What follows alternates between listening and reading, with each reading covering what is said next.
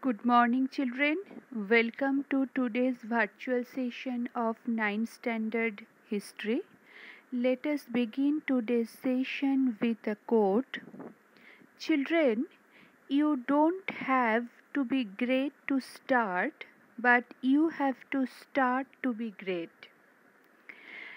All the great human beings of the world were once ordinary.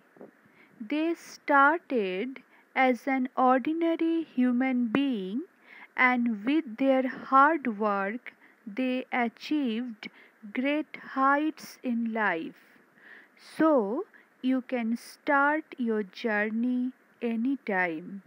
So, children, you don't have to be great to start, but you have to start to be great.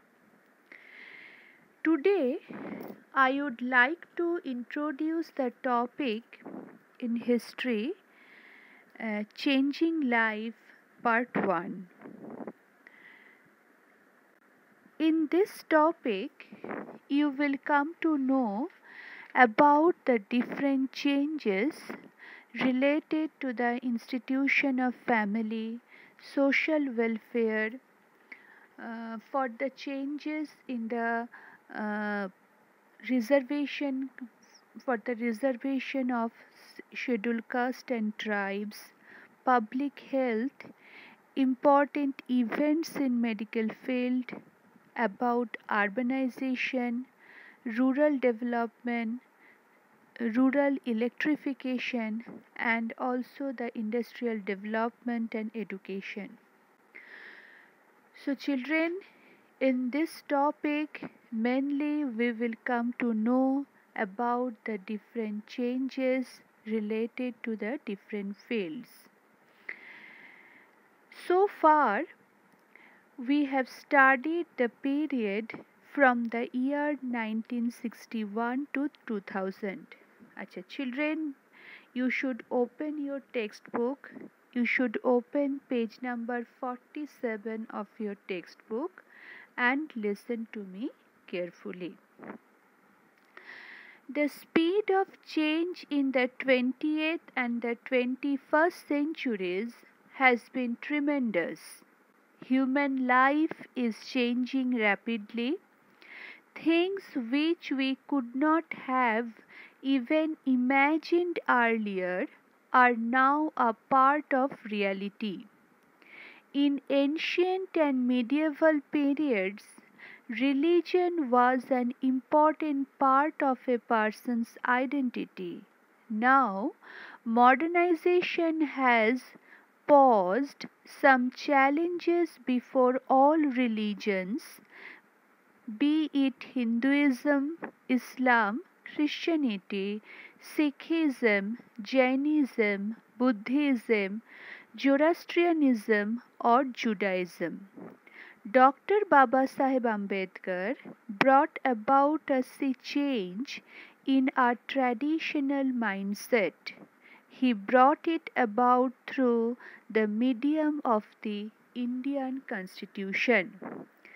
According to our Constitution, all Indians are equal before the law and they cannot be discriminated against on the basis of religion, race, caste, gender, or place of birth.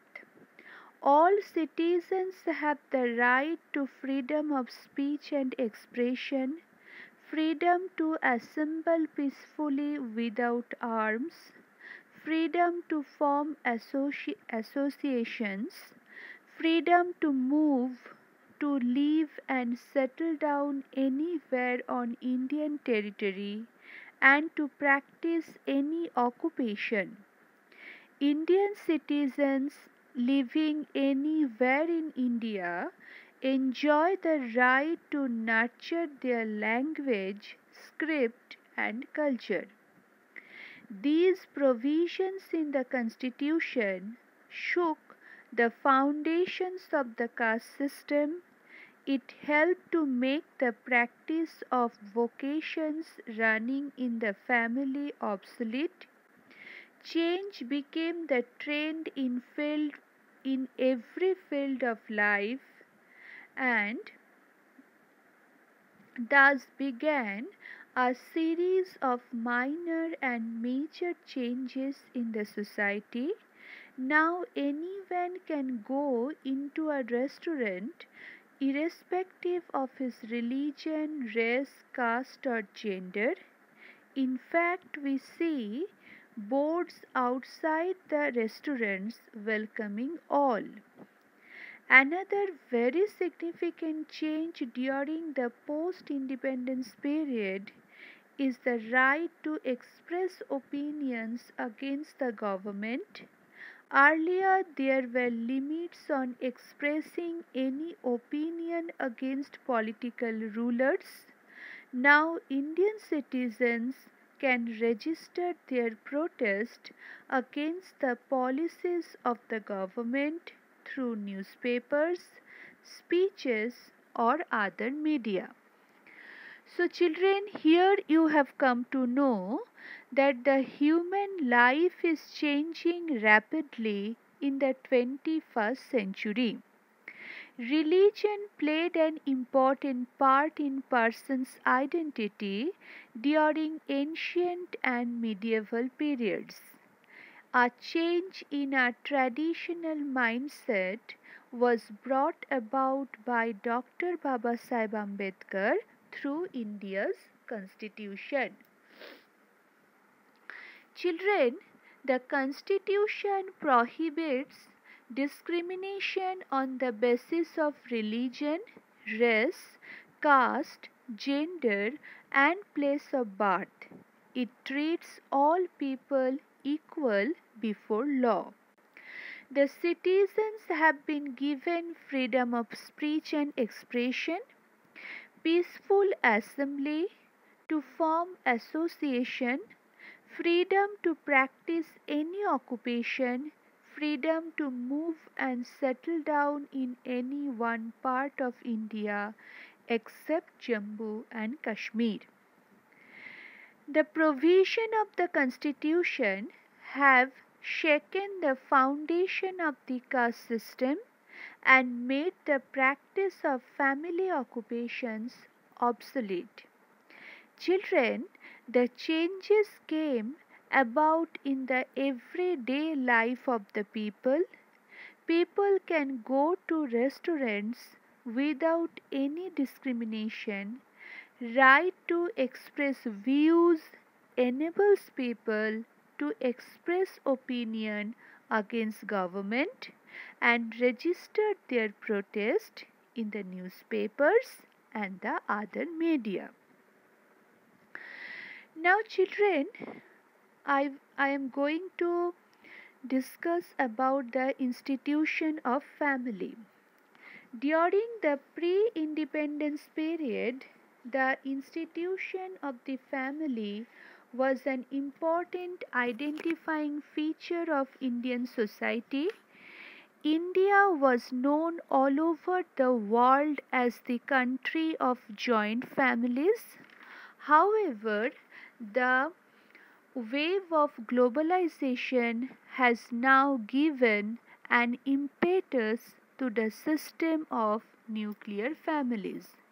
So, children, here you have come to know that the institution of family was an important feature of Indian society.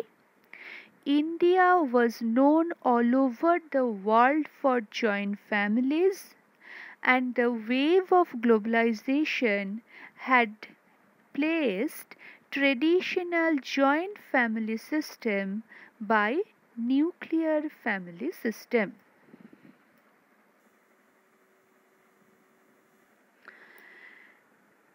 Now, children, I am going to discuss about social welfare. The objective to establish the welfare state has been incorporated in the constitution itself. India is the first country in the world to do so. The social welfare programs aim to make opportunities for full-time employment, healthcare, education, and development available to all Indian citizens. Indian society is riddled with large scale economic, social, educational, and cultural inequalities. However, it is necessary that opportunities for development reach women, children, and the differently abled and the scheduled caste and tribes as well as other minorities. This was the greatest challenge facing the government during the post independence period. That is why on 14th June 1964 the Government of India constituted the Ministry of Social Welfare. Under this ministry, various programs are implemented for nutrition and child development, social security and social protection, women's welfare and development. A similar arrangement exists at the state level too. So, children, the objective to establish a welfare state has been incorporated in the Constitution. The social programs aim to make available employment, health care, education, and overall development of all citizens. Several social welfare programs have been launched for women, children, differently abled, scheduled caste and scheduled tribes. Ministry of Social Welfare was established on 14th June 1964 to implement various welfare programs. A similar arrangement has been made in the states as well. Under this ministry, various programs were implemented for nutrition, child development, social security, and women's welfare.